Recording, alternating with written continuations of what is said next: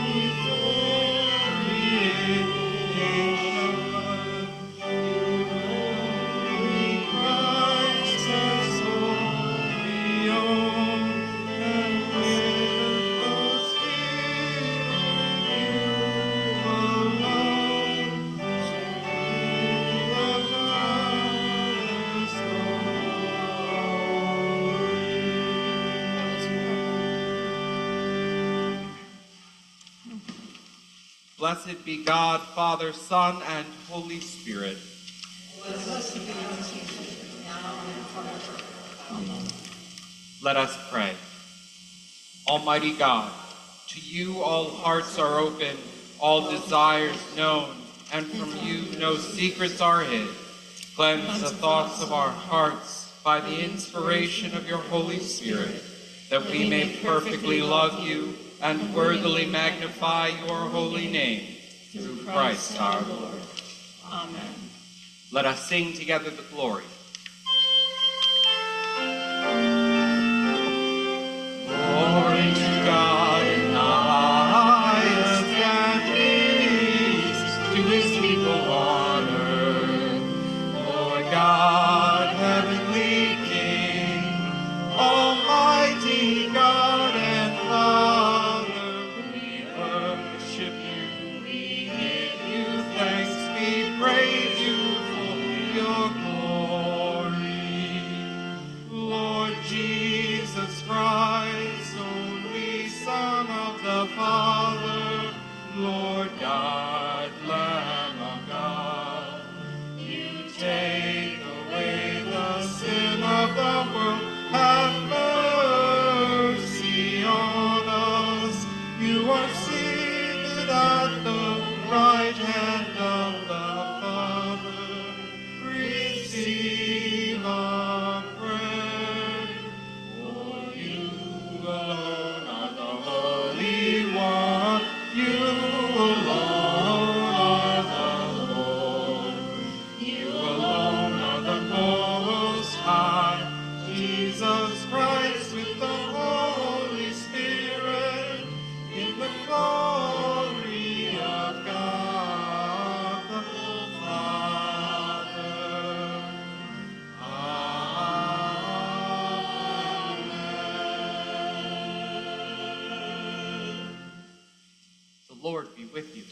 also with you. Let us pray. O God, the protector of all who trust in you, without whom nothing is strong, nothing is holy, increase and multiply upon us your mercy, that with you as our ruler and guide, we may so pass through things temporal, that we lose not the things eternal. Through Jesus Christ our Lord, who lives and reigns with you in the Holy Spirit, one God, forever and ever. Amen.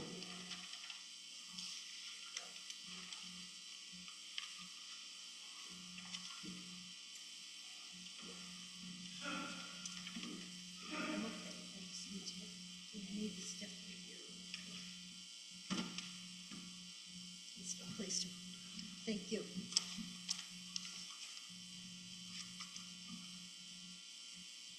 The first reading today is from Samuel. The king ordered Joab and Abishai and Ittai, saying, "Deal gently for my sake with the young man Absalom." And all the people heard when the king gave orders to all the commanders concerning Shiloh. So the army went out into the field against Israel, and the battle was fought in the forest of Ephraim. The men of Israel were defeated there by the servants of David, and the slaughter there was great on that day, 20,000 men.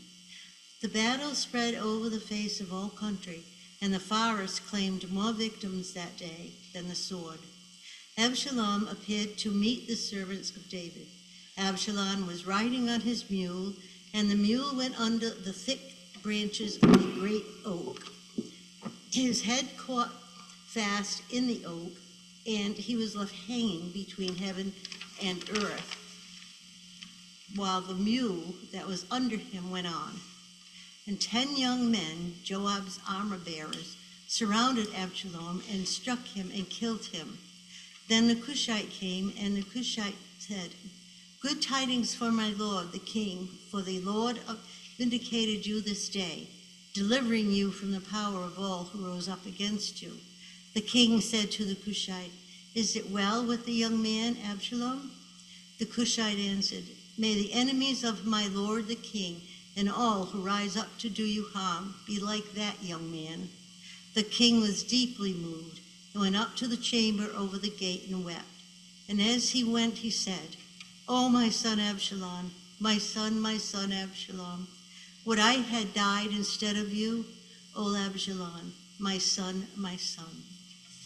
The word of the Lord. Thanks be to God.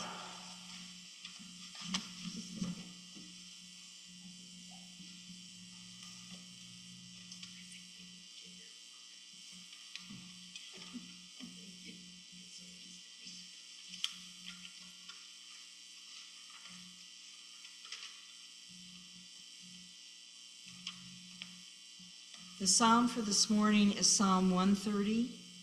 We'll read it responsively by whole verse. Out of the depths have I called to you, O Lord. Lord, hear my voice. Let your ears consider well the voice of my supplication. If you, Lord, were to know what is done amiss, O Lord, who could stand? For there is forgiveness with you, therefore you shall be feared. I wait for the Lord, my soul waits for him, and his word is my hope. My soul waits for the Lord, more than watchmen for the morning, more than watchmen for the morning. O Israel, we wait for the Lord. O Lord, there is mercy. With him there is plenteous redemption, and he shall redeem Israel from all their sins. Glory to the Father, to the Son, and to the Holy Spirit, as it was in the beginning, is now, and will be forever. Amen.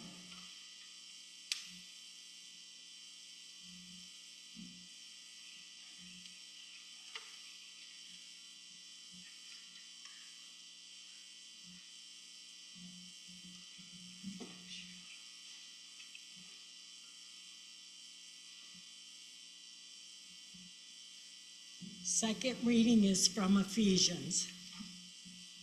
So then, putting away falsehood, Let all of us speak the truth to our neighbors, for we are members of one another.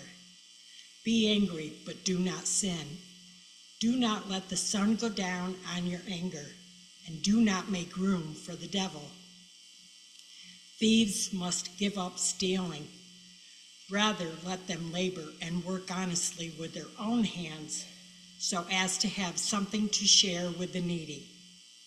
Let no evil talk come out of your mouths, but only what is useful for building up, as there is need, so that your words may give grace to those who hear. And do not grieve the Holy Spirit of God, with which you were marked with a seal for the day of redemption. Put away from you all bitterness and wrath and anger and wrangling and slander, together with all malice, and be kind to one another, tender-hearted, giving one another as God in Christ has forgiven you. Therefore, be imitators of God as beloved children, and live in love as Christ loved us and gave himself up for us, a fragrant offering and sacrifice to God. The word of the Lord. Thanks be God. I invite you to stand as you are able for our gradual and sequence hymn 533. 533.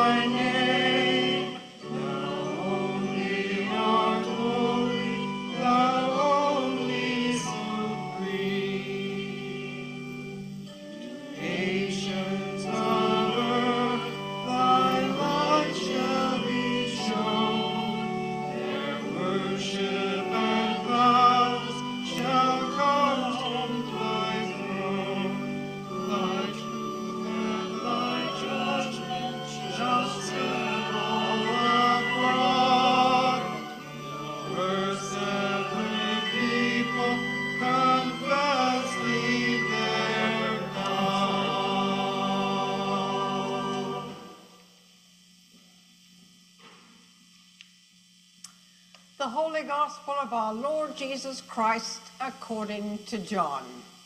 Glory be to you. Jesus said, I am the living bread that came down from heaven.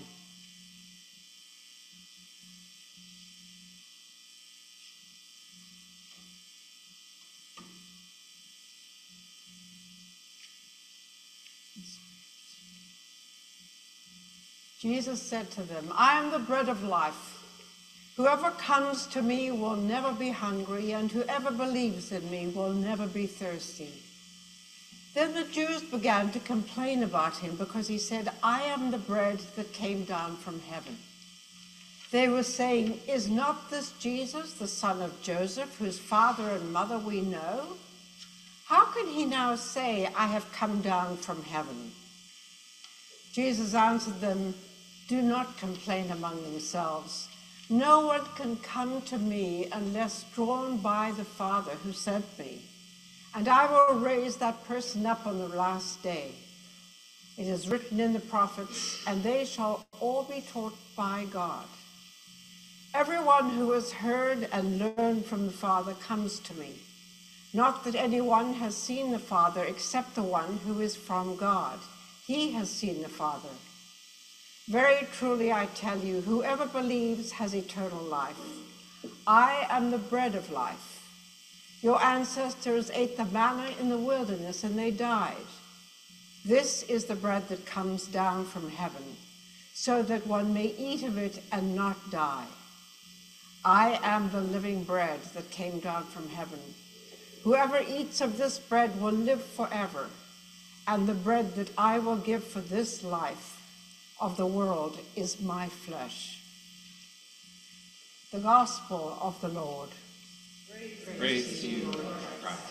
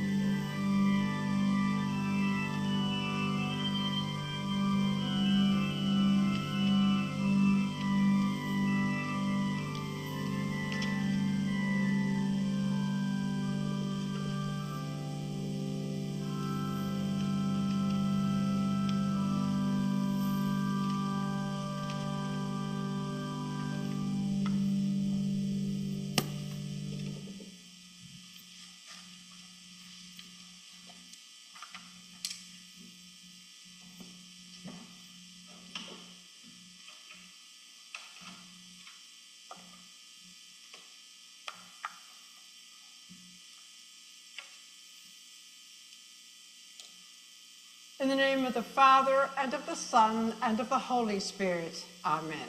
Amen. Please be seated. So I have a confession to make here. For me, this is one of the most difficult passages. There are quite a number of them, but I find this one very challenging for quite a number of reasons. And whenever it comes up, and I have to preach on it, I take a deep breath and say, please help me, God. So I'll tell you why it's difficult. There are a couple of reasons. The conversation Jesus has with the people he encounters about being the bread, which he says is his own flesh, takes me back to a very painful experience I had in my late 20s, which I'll say a little more about. And the other reason is because this passage seems to contain some thorny issues, ones that have been examined and asked over and over again and addressed by scholars and theologians of what exactly it means when Jesus says, "No one can come to me unless drawn by the Father." So I'm going to explain what I mean by these two statements. I have to give you a little bit of background for you to understand why reading this, and particularly that reference to "I am the bread of life," and Jesus' flesh being the body of Christ that we come to gather around every Sunday and eat. So this is what it was, and I'm going way back to my sort of late 20s. So I was born into an Anglican faith in South Africa. And in my late 20s, my best friend was killed in a car accident. And I sought everywhere to find reasons, to find understanding, to find comfort, to find some peace of mind after her death. It seemed so utterly and completely pointless. But I wasn't finding any answers, even although I went to church every Sunday with my grandmother, and I'd been born and raised, as I say, in the faith. I was living in Cape Town, and on my way back from work, I passed St. George's Cathedral on my way to catch a train back to where I was living. And that's the same church that, or the same cathedral that Bishop Tutu was at for quite a number of years. They had a service every afternoon, a week afternoon at 5:30, and I used to attend as often as I could. And there was this one time I went when I was still deeply grieving and very confused and just feeling so unsettled in my soul. And as the service was going to the actual the passing of the peace, and we were talking about, coming to the table, and this is my body and this is my blood, something happened. And I just couldn't do it. I just couldn't do it. For me, in that moment, it felt repugnant. I felt like, how can I eat anybody's flesh? And I was so struck by this and so shaken by it that all I could do was get up and leave, which I did. And as I crossed this road to get to the other side, I had a panic attack. And that was the beginning of a very dark journey, because now I didn't even have the faith that I'd been brought up to believe in. And my life at that point had turned to dust, and I was hitting my head on a brick wall. This is after many false turns and many attempts to find some sense in life. And then there was a moment, and this is some years later, where I encountered the living God. It was a moment of being in the unmistakable presence of Jesus. It was totally random.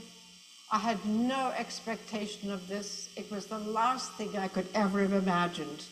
But one thing I knew was that Jesus was real. And the journey that followed that is why I am here today. Something changed. Something that I can only describe, I can describe it as a very slow and tortuous, I have to say, journey to begin to learn to see through the eyes of faith. My perspective on life and understanding of everything was changed. Being changed, allowing ourselves to be changed or transformed, is a lifelong work in progress. Learning to see through the eyes of faith, letting go of those things we cling to for so many reasons. We don't like change.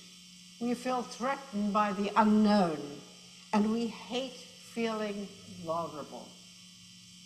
It just seems too risky. But now the other reason why this passage resonates so deeply with me is because I will never forget those years when I could no longer relate to the faith I'd been brought up in, and eventually completely lost. I'll never forget how disillusioned, hurt, lost, and lonely I felt. And for that reason, I've always been able to identify very closely with those who question their faith, who have no faith, or have lost their faith. I totally get it. And I'm keenly aware that some who visit our churches everywhere are those very people. And I wonder what they think about our sharing communion together. Do they have the same reaction to the bread and wine being the body and blood of Christ as I did on that fateful day so many years ago, when I knew that my faith had grown cold? What other questions and wonderings do those newcomers have when they come into our churches? Perhaps their reason for being there is not because they lost their faith, but because they don't know how to deal perhaps with the death of a loved one, and have come seeking for some answers, something to bring them some comfort. So how do those of us who see through the eyes of faith, how do we behave towards these people? Now, I know that people in our Jews today have always been aware of their Christian identity, always been aware of the presence of God in their lives, perhaps because of their backgrounds, their upbringings, and their lifelong commitment to God. They're people who've been completely fine and comfortable and deeply nourished and renewed by their faith. Not everyone has to go through the angst as I did. There's some of us, though, that have taken that route for whatever reason. Some have come to worship in Episcopal tradition because of a spouse or a partner and grown to love the liturgy in the process. Some have come from Christian traditions that they found too dogmatic or were shame and guilt-based, with little room for beauty and mystery and their own spiritual expansiveness. There are countless reasons why we come to the table.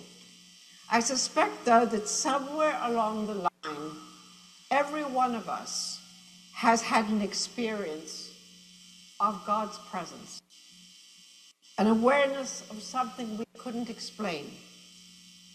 A moment of peace that passed all understanding, perhaps. A kind of knowing on a nature walk, when we sensed ourselves as being part of something much bigger and realized at some level that we're all connected, all interconnected. Maybe it was something as simple as a stranger giving us a beautiful smile on a day when we're particularly low, or seeing the heartbeat of a little newborn in their temple, or experiencing a reconciliation we had longed for but never thought was possible. I remember a man, he was the head of the philosophy department in Denver at the university there, and he described this sense of presence when he was giving a talk at a Lenten supper we were having at the church I attended. And what he told us was that he was driving back from New Mexico to Colorado. He had no faith at that point. And he was going along the main road and then he saw a little sign that said, Christ in the Desert Monastery, 13 miles. And he says, completely on a whim, he braked and he turned and he went down this very rutted road. I've been on it before. You can't even go when it's in a rainy season. It's so muddy. But he went and got into, finally reached the monastery. And there was no one there. He just parked outside the building, the main building, and he was just there for a short time, and then he started his car and he left. But he said that afterwards, as he was driving home, he was completely overcome by the sense that he had met, the way he described it, he met reality. Reality with a capital R. Something more real than he'd ever experienced in his life. And that changed the trajectory of his life forever. It was just that sense, that inner recognition, which is what the Gospel of John is so much about, is who recognizes Jesus, who senses that he speaks truth. What is it within us that can recognize that? There are blocks, though. There are blocks to why I think we don't always recognize Jesus, recognize the divinity that is all around us. And I think one of the reasons, and you may not agree with this, I think it's pretty much how I've come to believe this, is that we are so much a product of our Western church, which is a product of the civilization in the Western world, and particularly during the period which we know as the Enlightenment. And this was in the 17th and 18th centuries. And that's when, after a relationship with God that was in many cases, it was more personal, it was more present, perhaps there was some magic associated with it, something that there was not that same division as there became when we started looking at everything from a rational point of view. That for something to be real, you had to to see it. You had to be able to touch it. It had to be something really of the intellect. And for huge sectors of the Christian world, faith was reduced to doctrines and dogmas, to which we learn to assent, say yes to intellectually. And we as Episcopalians know this only too well from the Book of Common Prayer. We say the Nicene Creed every Sunday when we celebrate Eucharist to affirm our faith. But affirming our faith in our traditions, propositions, is so very different from the experiences of the people who Jesus lived with and worked with. When those who were attracted by his message first heard him, they didn't have the resources, they didn't have canons or creeds, and they had to decide for themselves by either recognizing something in themselves that corresponded to him, something they could see as true or not. And I think that's how we recognize teachers today. It's a process of an inner kind of a discernment of recognizing and knowing. Something in our heart that in that moment says yes or no to an idea, a presence, a person before you. And this is one of the reflections by Richard Rohr, a Franciscan scholar and priest, and he said, what set us as Christians on the wrong path was making the object of religious faith ideas or doctrines instead of a person. Our faith is not a faith of dogmas or moral opinions that we deem true, but a faith that ultimate reality, God, Christ, however we understand that one truth, that one reality, the ground of all being, that is accessible to all of us. Which is why I think we struggle very often to find words to explain our experiences of God, which are far more intimate and personal. We have learned our creeds ahead of being made aware that there are many other ways of experiencing God as well, and that God is calling to enter more deeply into God's life through Jesus. All of us have the capacity to have personal, intimate experiences and encounters with the divine. I think that's why what Jesus means when he says so often to his disciples and others he meets along the way, open your eyes, see in new ways, open yourself to me, be willing to be changed by entrusting yourself to me, and in saying yes to God and risking our own comfort, our own security, and our need to cling to unexamined ways of thinking, to follow the way of Jesus, we come to far more deeply understand what Jesus meant when he said, I am the bread of life. We can't know that deep within unless we have recognized Jesus to be who he says he is, the one who is from God and who has seen the Father. I remember many years being so comforted by something that C.S. Lewis wrote when I was starting my own spiritual exploration of Christianity after that experience I'd mentioned earlier.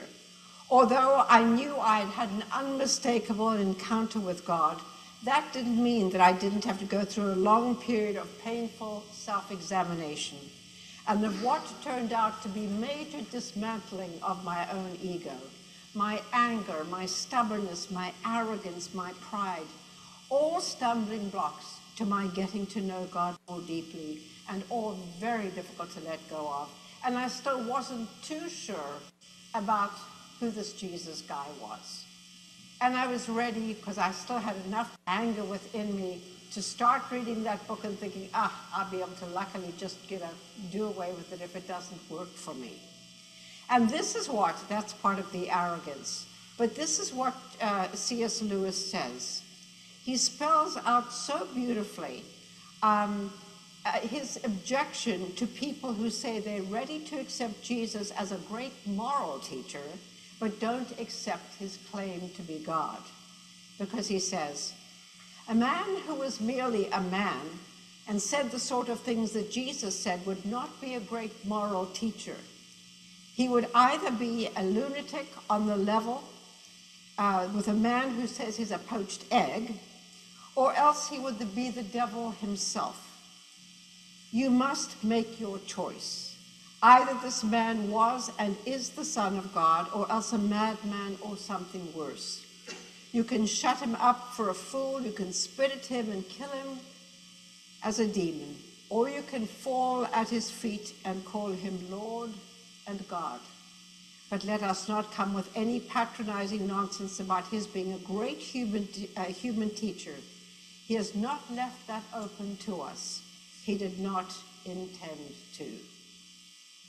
So whatever is involved in your deepening journey with Christ, the books, the scripture you read, the people you meet, the experiences you have, whether in nature, in your travels, in the church, anywhere, the prayers you pray, the teachers you find, I pray that all of us we'll learn to trust our own selves and our own experience more, and not discount it as just, oh, a coincidence, or not really me because, I'm not worthy, or whatever the reasons are for why we block God out from our lives.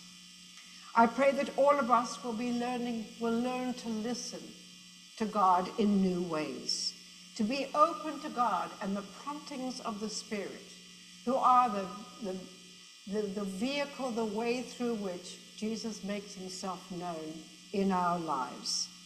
And we do this often through silence and meditation, but in other ways as well, such as being very intentional about loosening the grip that we have of our desired outcomes and seeking without expectations. I pray that we learn to find God, the incarnate one, in the small things in our daily lives, just as God came to be known through the small everyday things in the lives of those Jesus encountered, in the fish and the wheat and the sheep and the bread and the wine. I pray that we know that God, who called us long before we were even conceived, as described so beautifully in Psalm 139, is everywhere, working in us, through us, in our going out and our coming in. God, who knows us infinitely better than we know ourselves, who knows our needs before we even ask for them, meets us exactly as we are and where we are, never coercing, never forcing himself on us, just extending to us the invitation. Now, at the beginning of the sermon, I asked the question about what we say or do when we know that a newcomer is in our church and may not have had any real experience of the divine or any kind of encounter with anything that felt real. Perhaps we may feel there's little we can do if it's God who initiates faith in people, God who ultimately brings us to know him. Perhaps we may feel that this is all up to God now. We don't have to really do much at all.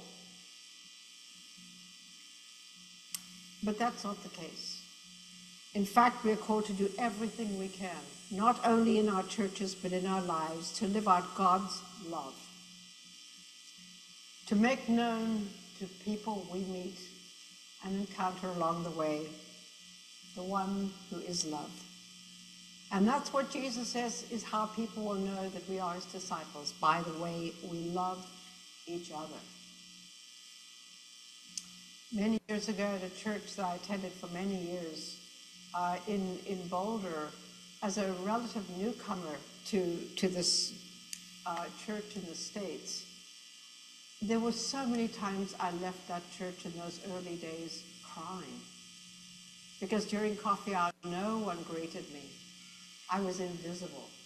Everybody seemed so excited to see one another. That's when they caught up on their week, and they would chatter around, and no one even looked at me. It was the most desolate feeling, and my sense was, if these are people of God, do I really want to know them? There was no hospitality, no love extended, no wanting to get to know me. I've visited many churches, Episcopal churches in my life. And there are a few that are open and truly welcoming. We say the church welcomes you, not always. So I do hope this is something we become more and more aware of, is just what we are entrusted with by God in terms of how we love each other and how we show and demonstrate that love in this world that so desperately needs that kind of love. How do we affirm others? How do they know that they matter and they're seen? And I'll just end with this, which is something that a number of you have experienced, because we did a pastoral care program together, and we reviewed many of the pastoral care skills that exemplify this kind of love. Just ordinary things, finding God in the ordinary, practices that convey deep compassion and respect of others. And of course, this is not just for people in the pastoral care team, they're for all of us. Every one of us called to love as Jesus loves, to treat our neighbors with dignity and respect, to honor their boundaries and to maintain confidentiality so that they can learn to trust us, to listen deeply, to really hear another with the ear of a heart, which is what St. Benedict said, in a non-judgmental, non-controlling, and non-anxious way, to support, acknowledge, affirm one another. We do our part, and God does God's part. So I will end this by just a reiteration of a phrase that I really have always loved. And that is the sense of we were created in love, by love, and for love. Amen.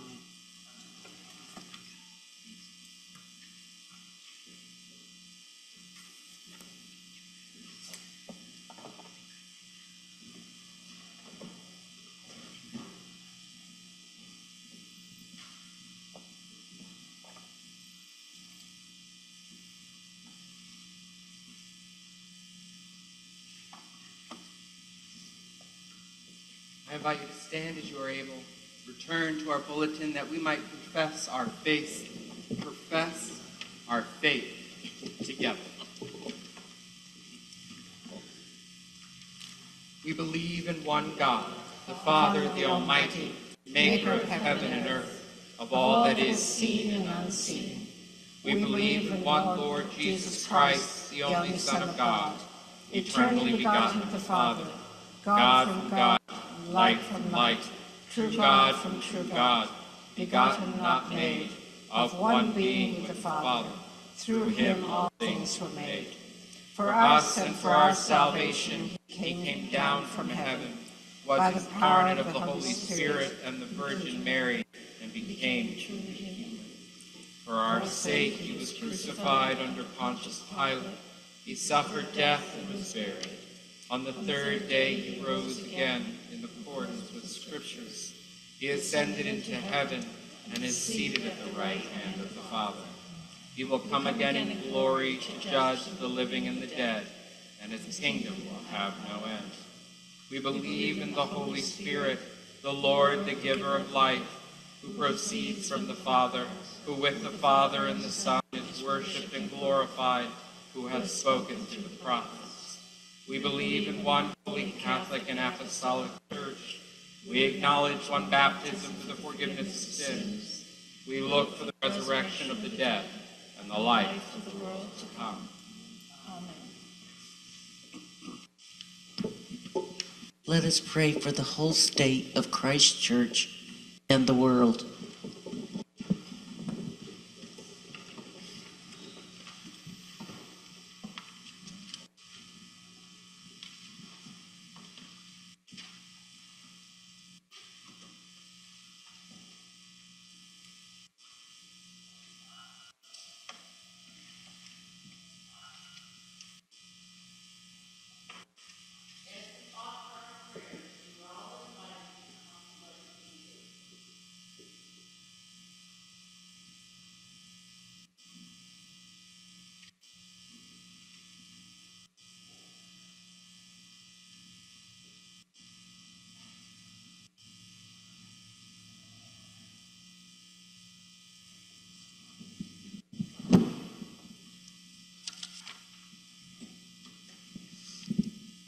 As Christians, may we all hunger for the bread of life, that we may be transformed into the body of Christ.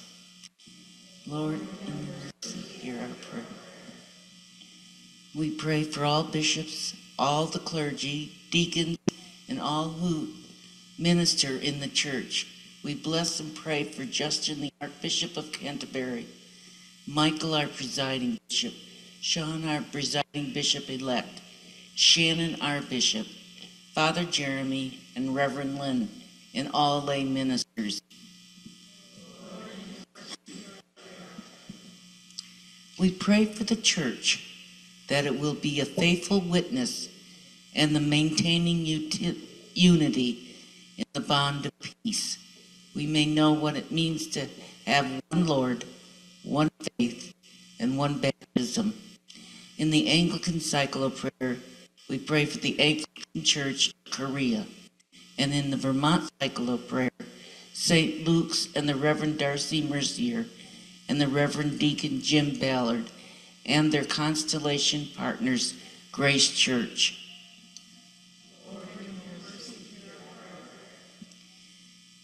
We pray for our community of Bennington and all of its nonprofit organizations, such as PAVE, the Homeless Coalition, fire personnel, GBICS, and at this point, you can add any organization you would like.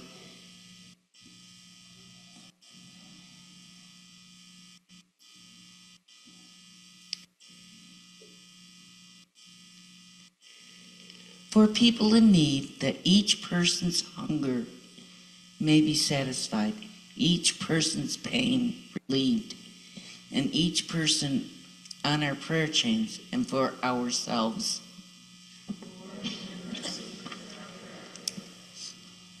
Let us pray for all nations and leaders. May they work for social justice rather than power. May God melt their hearts and transform them by laying down their weapons of war and pick up the armor of God. Help the victims of the war in Israel and Palestine. Remember all those who have lost their lives.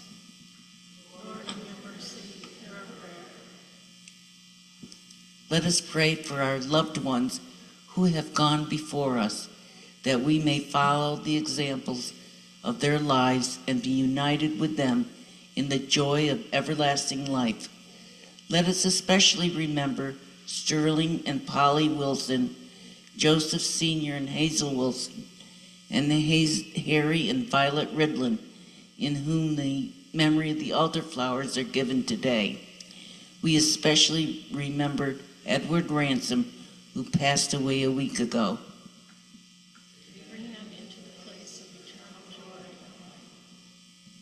All generous God, hear these prayers made in faith and hope. Bring us all one day to sit with you at the banquet you have prepared for us who love you. We make this prayer in the name of Jesus, who reigns with you in the power of the Holy Spirit, now and forever. Amen.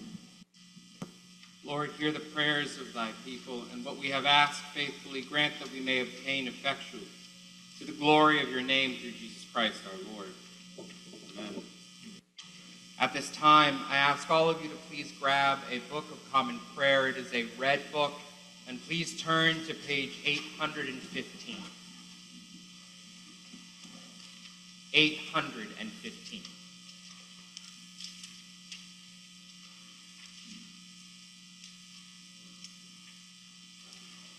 Let us say together the prayer for the human family. O God, you made us in your own image and redeemed us through Jesus Christ, your Son. Look with compassion on the whole human family. Take away the arrogance and hatred which infect our hearts. Break down the walls that separate us. Unite us in bonds of love, and work through our struggle and confusion to accomplish your purposes on earth, that in your good time all nations and races may serve you in harmony around your heavenly throne. Through Jesus Christ our Lord. Hear what our Lord Jesus Christ says. You shall love the Lord your God with all your heart, with all your soul, and with all your mind. This is the greatest and first commandment. And a second is like it. You shall love your neighbor as yourself. On these two commandments hang all the law and the prophets. Let us confess our sins against God and our neighbor.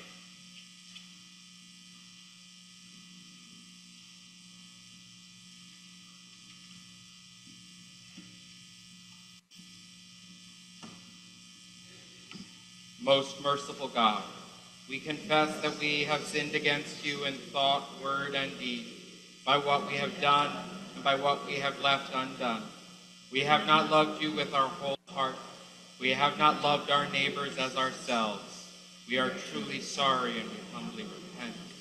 For the sake of your Son, Jesus Christ, have mercy on us and forgive us, that we may delight in your will and walk in your ways to the glory of your name. Almighty God, have mercy on you, forgive you all your sins through our Lord Jesus Christ, strengthen you in all goodness, and by the power of the Holy Spirit keep you in eternal life. Amen. Jesus straightened up and said to the woman who sinned, "Woman, where are they? Is there no one to condemn you?" "No one, sir," she said. "Jesus, neither do I condemn you. Go, and from now on, don't sin anymore." The peace of the Lord be always with you. God's peace. You are beloved. God's peace. You are beloved. You are beloved.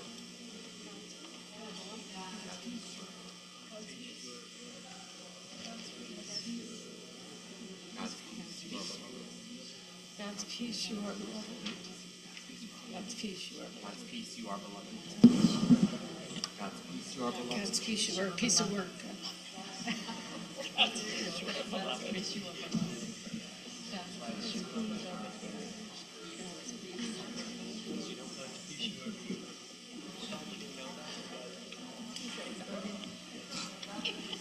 I like that.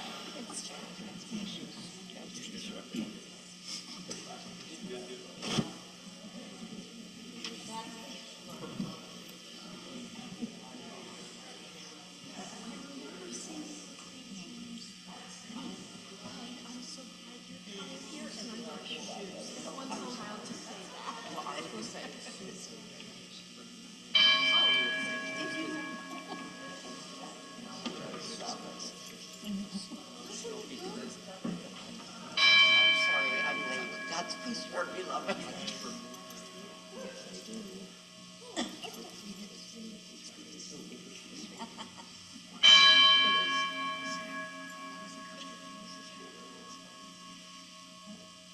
Walk in love as Christ loved us and gave himself for us, an offering and sacrifice to God. As you arrived, you were given a token.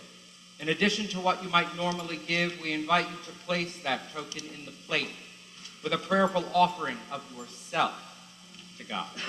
It could be a promise of time, talent, treasure, or resolution.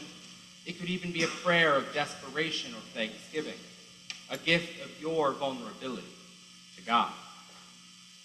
The offertory hymn for this morning is 618. 618.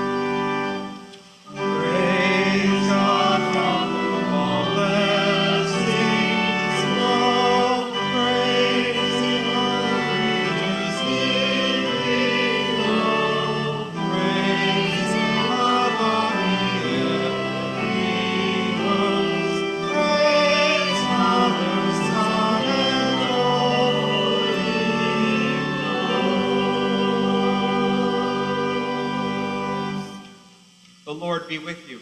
And also with you. Lift up your hearts. We lift them to the Lord.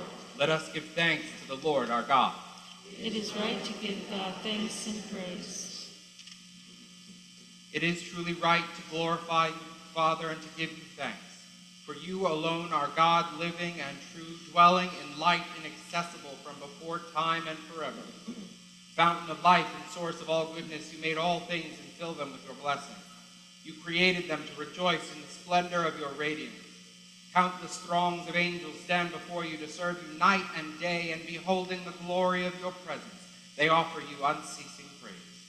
Joining with them, and giving voice to every creature under heaven, we acclaim you and glorify your name as we sing.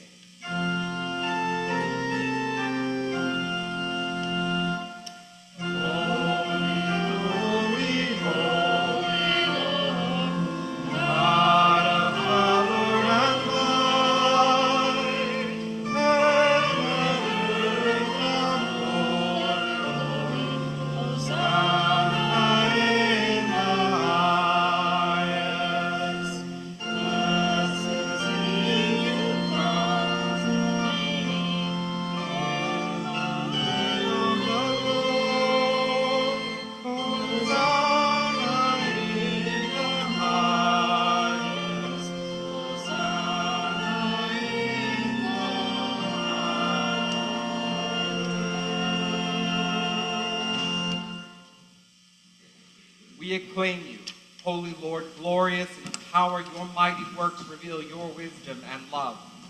You formed us in your own image, giving the whole world into our care, so that in obedience to you, our Creator, we might rule and serve all your creatures.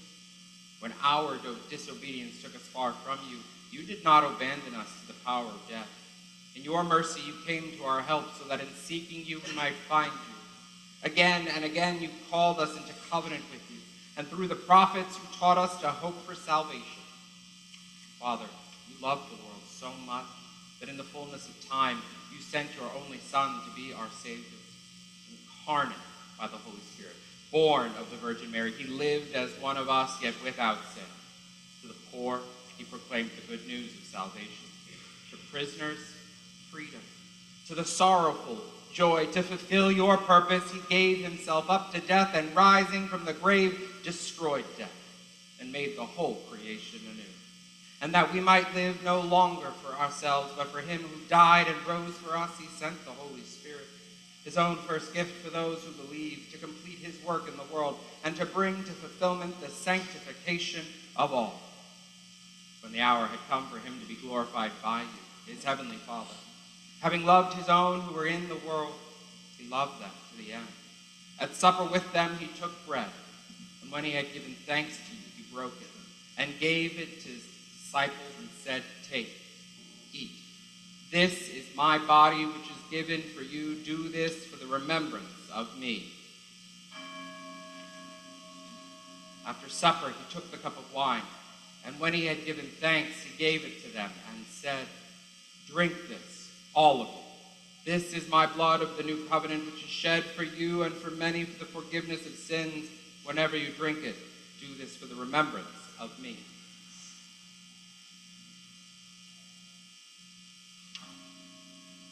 Father, we now celebrate this memorial of our redemption, recalling Christ's death and his descent among the dead, proclaiming his resurrection and ascension to your right hand, awaiting his coming in glory, and offering to you from these gifts that you have given us, this bread and this cup. We praise you and we bless you. We praise you, we bless you, we give thanks to you, and we praise you.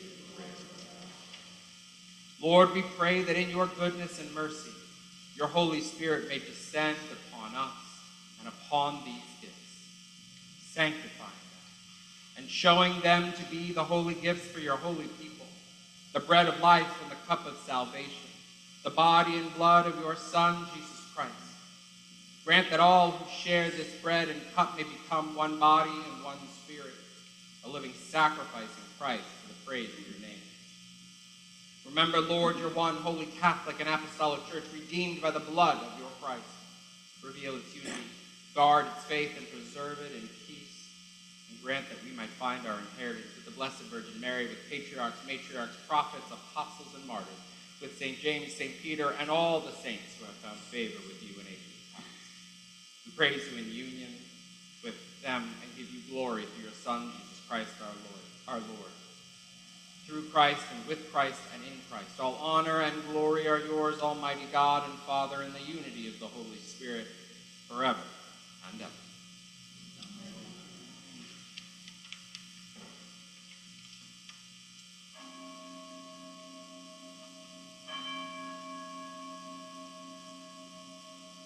And now, as our Savior Christ has taught us, we now pray, Our Father,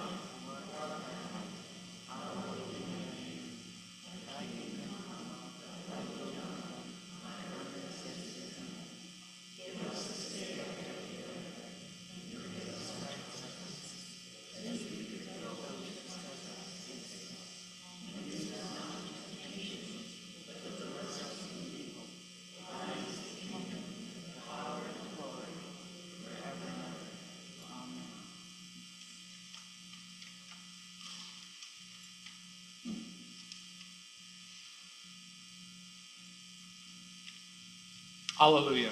Christ, our Passover, is sacrificed for us. Therefore, let us keep the feast. Hallelujah.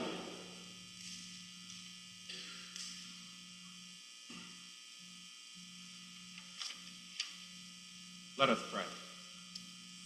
We do not presume to come to this your table, O merciful Lord, trusting in our own righteousness, but in your manifold and great mercies.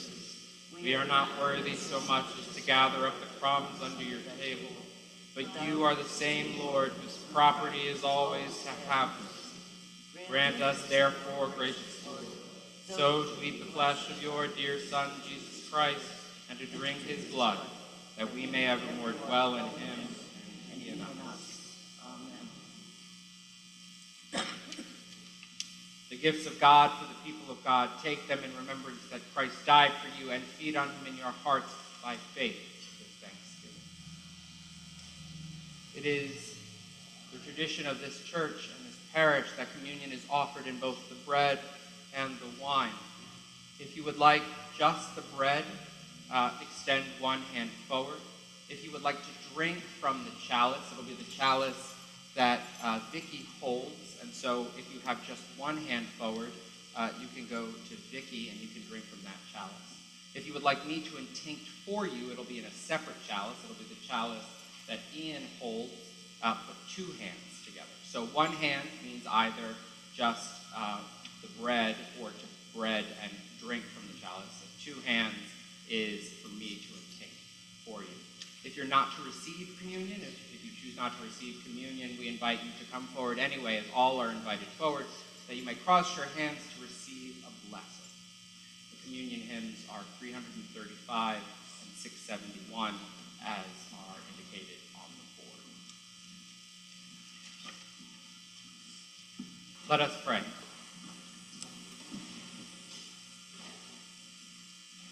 Eternal God, Heavenly Father, you have graciously accepted us as living members of your Son, our Savior, Jesus Christ. And you have fed us spiritual food in the sacrament of body and blood.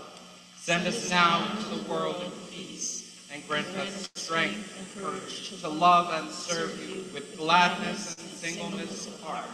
Through Christ our Lord. Amen. May the blessing of God Almighty, Creator, Sustainer, and mighty breath, fill you with the things that we do not dare have on our own, but carry us through this world into the next, into the great beyond. Amen. Amen. I invite anyone who has a birthday or an anniversary to come forward to the crossing.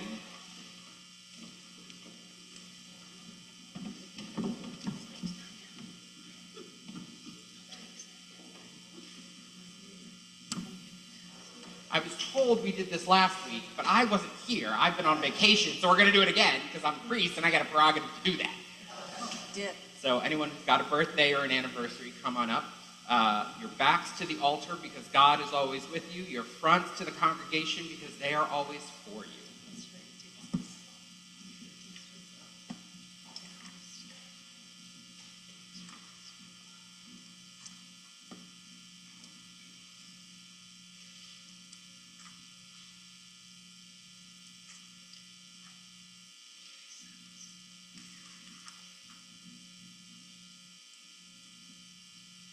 wish to follow along, the prayers are on page 830, if you wish to follow along. O God, our times are in your hand. Look with favor, we pray, on these your servants, as they begin yet another year. Grant that they may grow in wisdom and grace, that their relationships may grow in wisdom and grace, and strengthen them in trust and goodness all the days of their lives, through Jesus Christ our Lord. Amen. May be seated. We only have a few announcements. First, thank you all for being so amazing. I had 2 weeks with family, so I could not be more grateful to be back with you.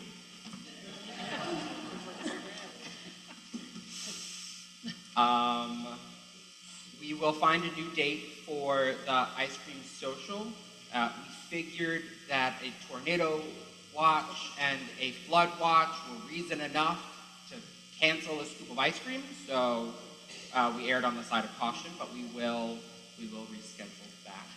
There is a pastoral care meeting with the very Reverend Lynn Burns. If you could come forward, Lynn. We are so grateful to have her. She traveled all the way up from the Burlington area. Down from the Burlington area to be with us, so we're really, really grateful. Yeah. And super hello to Lynn William, if you could stand up, our supply organist. We have 2 Lynns today.